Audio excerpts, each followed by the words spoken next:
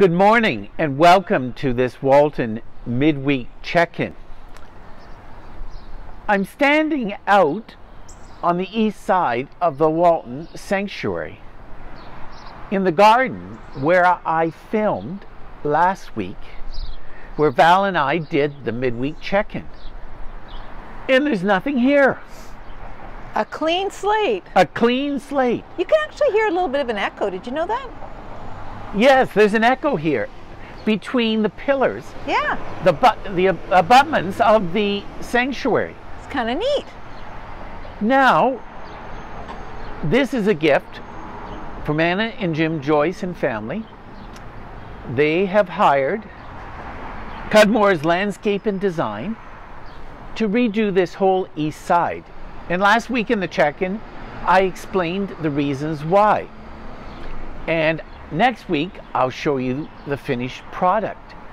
But what I want to talk to you about is a clean slate. There's nothing here now.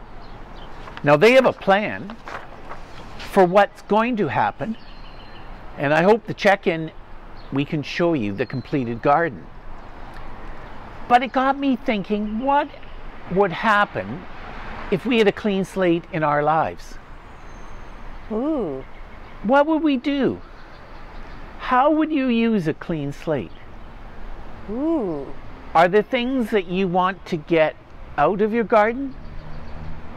The garden of your life? Are there things you want to plant in the garden of your life? A clean slate, I was thinking about what an incredible gift that is. And that got me thinking about what we call confession, repentance, and forgiveness. That there are things in our lives that we want to get rid of, confess. We want to seek forgiveness. And that can give us a clean slate with someone else in our lives, other people in our lives. It's a real gift that God gives us. Sure is. And then we can plant again.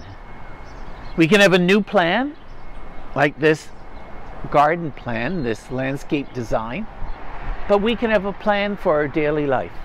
Well, sometimes you plant seeds too when you're with other people, don't you? You do. People plant seeds in you to give you ideas of things you might want to do, but you don't always see the flower, I guess, come out until a little while later. Sometimes you have to go through the stuff to have the flower come out, I guess, right?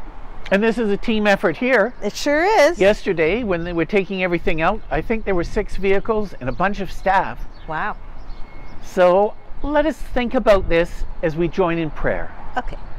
Oh God, in our lives where we maybe need to confess, repent, seek forgiveness, maybe places in our lives that we need to have a clean slate and begin again, where we need to plant new plants.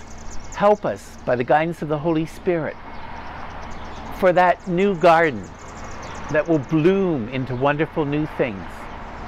Bless each person watching this check-in. In Jesus' name, amen. Amen.